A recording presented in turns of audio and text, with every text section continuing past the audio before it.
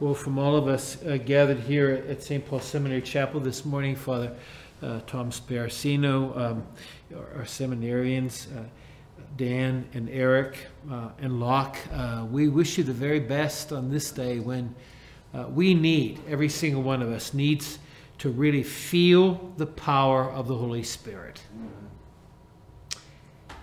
September 18th, 1949. June 1st, 1958. April 30th, 1960. May 3rd, 1975. April 6th, 1997. Those were all Pentecost moments in my life. The dates of my baptism and my first communion, my confirmation, my ordination as a priest, and my ordination as a bishop. And you too have those Pentecost moments. And it's so important for us to celebrate this great feast, not simply because it marks the end of the Easter season, not only because it marks what we know to be the birthday of the church, but for each and all of us very personally, it is important for us to take stock on this most holy day of all of those Pentecost moments in our lives.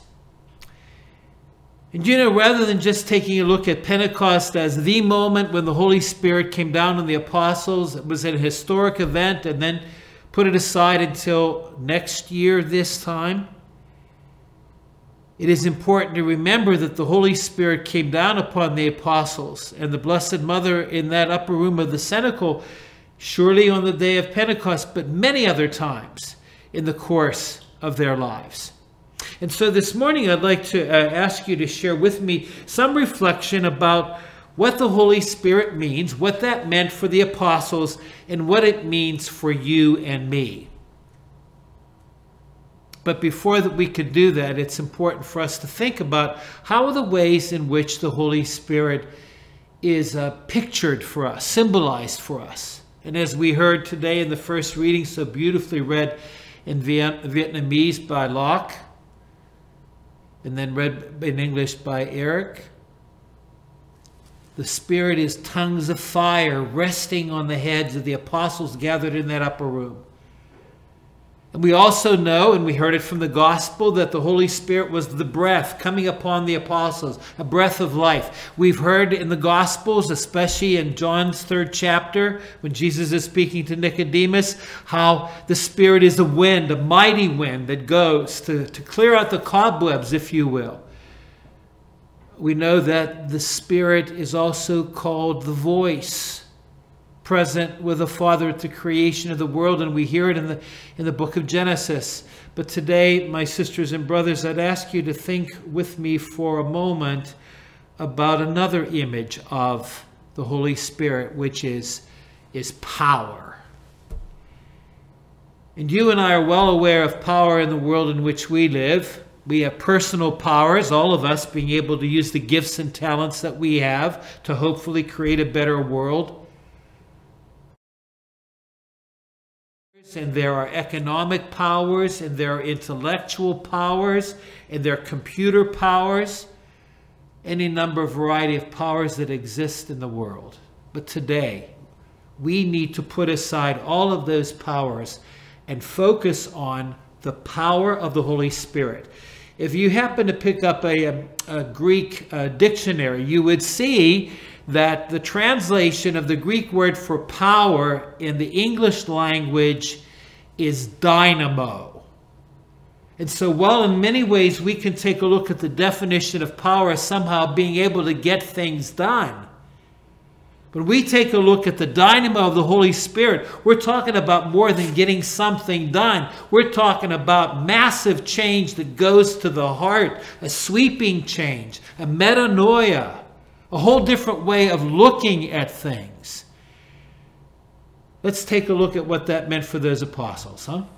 Both in the upper room on the Easter Sunday night, as we heard Father Tom read that gospel, and with the Blessed Mother and the apostles in the upper room of the cenacle on the moment of Pentecost. There they were in both instances.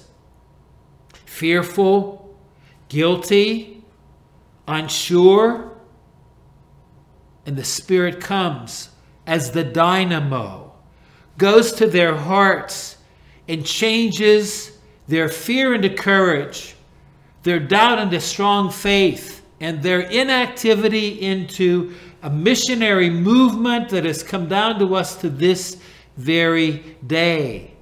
And you know, my sisters and brothers, whenever you and I take a look at any time that the Holy Spirit is mentioned in the Scriptures, the power of the Spirit does a dynamic change in a person's life. Think for a moment about the story that we read at the announcement that Mary would become the mother of the Messiah. The Holy Spirit will come upon you. The power of the Holy Spirit will be with you.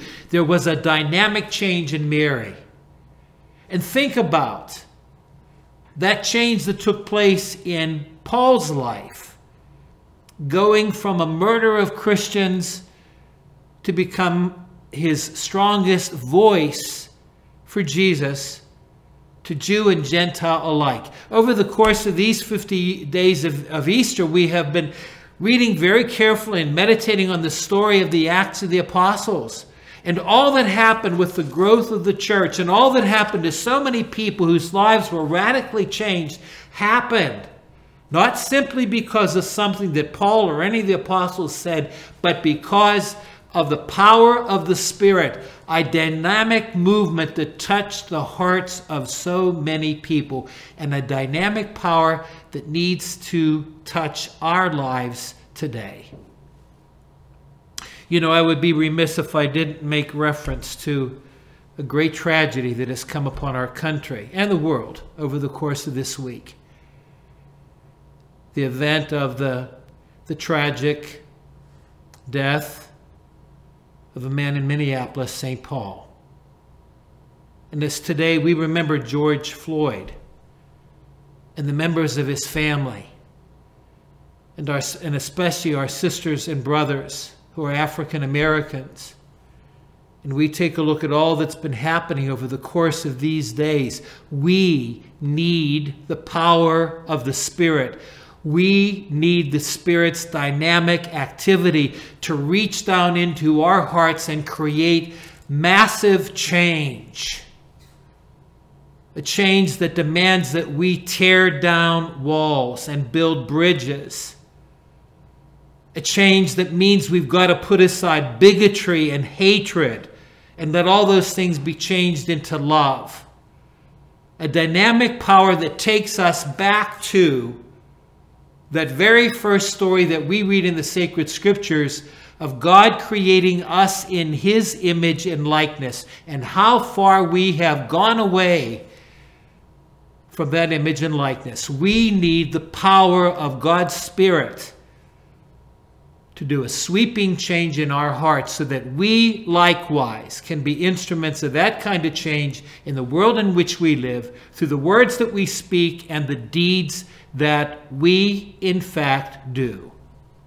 The reason why the Holy Spirit came down upon the apostles in that upper room of Pentecost, the reason why they went outside the doors of that upper room and proclaimed a message that the world needed to hear, was to spread the good news of Jesus, who comes to give us peace and who comes to give us the promise of eternal life. And so today, my sisters and brothers, let's think about those Pentecost moments in our lives. And maybe it might be a good idea for you to go back and take a look at those dates that apply to those Pentecost moments of your baptism and your first communion and your confirmation and your wedding. And see what the Spirit wanted to do with and through you at those moments. But let's also recollect that just as the Spirit has in fact been moving, certainly at the moment of Pentecost, but countless times since then in the history of the world, the Spirit continues to move in and through us. If we're serious about Jesus Christ, and if we're serious about this great feast of Pentecost, Let's let the Spirit, yes, be a voice that speaks to us. Yes, let's let the Spirit be a tongue of fire that's over our heads. Let's let the Spirit be a breath, taking away the cobwebs of our lives. Let's let the Spirit be a wind that causes change in our world. And most especially, let's let the Spirit be a power, a dynamo that helps us become more the people that God created us to be, and a dynamo that helps the world become God's creation more visibly as well.